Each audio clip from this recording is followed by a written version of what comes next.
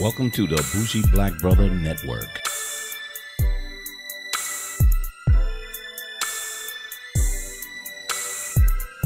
Good afternoon and welcome to Urban Wine Life. I'm Michael, your Bougie Black Brother, and I'm here with my weekly wine review. So this one came through. I'm not a big Chardonnay fan, but I got a chance to get a special deal on a couple of wines, and one of the recommendations was this California Chardonnay. So if you followed me a little longer, you'll know that I'm not a big fan of Chardonnays, but they said this was a little twist to your regular classic flavors of actually Chardonnay. This is the Bear Hug.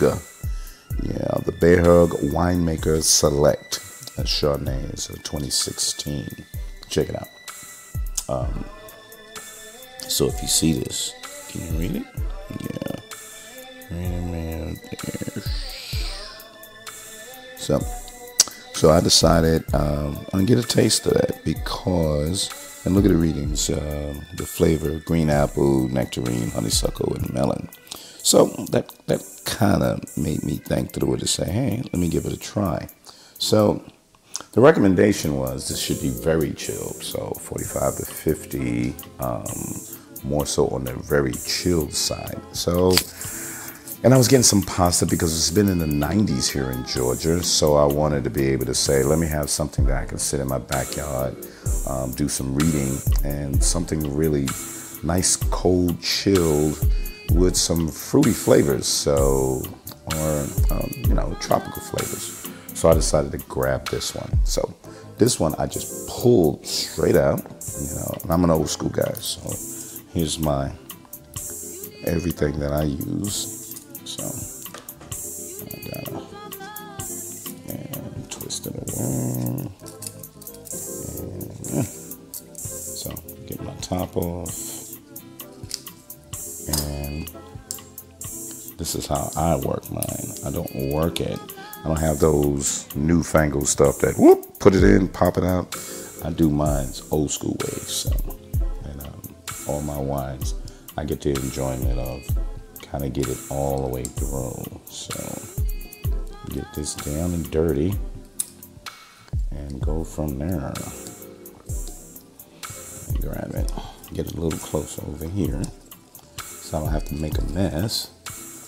And I kind of do this so I can have the control, and I know I'm really getting in there. I'm filling the cork and going from that, and we slide it slowly out without a problem.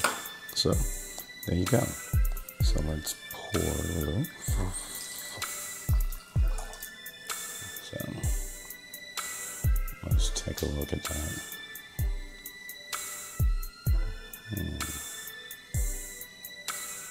You can tell, real crispy, clear, light straw.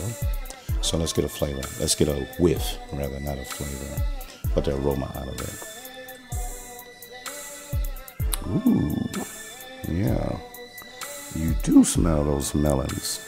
Slightly nectarine.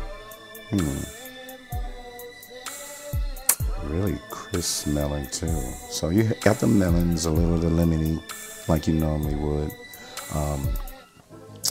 Really like to get a taste of this real quick. This is really, really cool.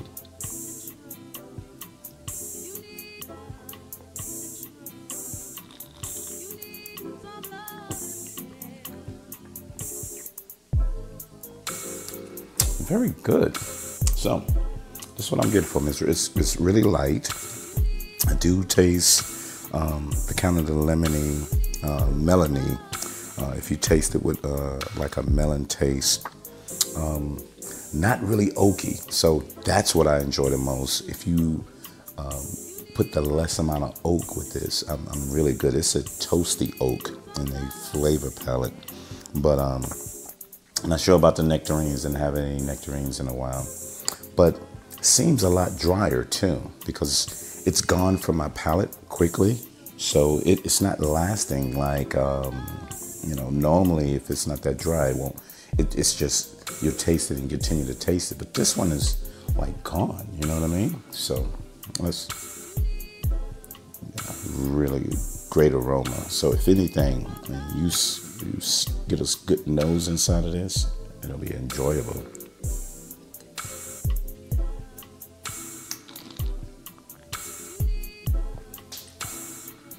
But very good. Light pastas, so because that's what I'm gonna have. Have me a light pasta with this, little grilled chicken, or roasted. I'm not sure about the veal because I don't eat veal like that, so I can't recommend the veal. I recommend the veal.